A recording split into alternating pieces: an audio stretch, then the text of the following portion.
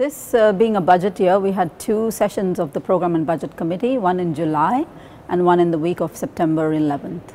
The member states examined the Director General's proposal for the program and budget for the 2018-19 biennium.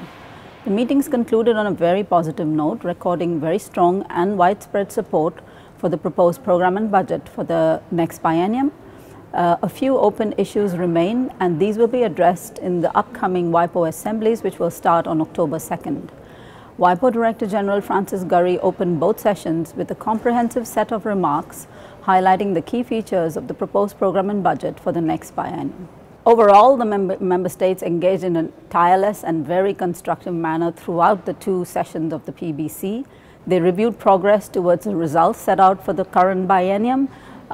They also examined the financial statements for 2016, which reported a surplus of 32 million and also had an unqualified audit opinion from our external auditors.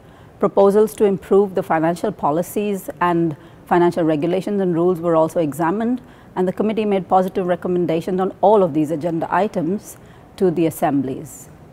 The PBC sessions also saw a very healthy dialogue between the audit and oversight bodies and the member states, as well as a very thorough examination of a long-term capital master plan, which will ensure that WIPO's premises are fit for purpose, our information systems are up to date, and that we can serve WIPO stakeholders and the users of our global IP systems far better. The overall atmosphere was extremely positive. One of the difficult questions that the member states addressed under the guidance of their chair, Maria Ines Rodriguez from Argentina, was that of external offices. But with her able guidance and chairpersonship, she was able to have very constructive discussions on all topics, including the external offices, and this particular topic will be further discussed at the upcoming assemblies.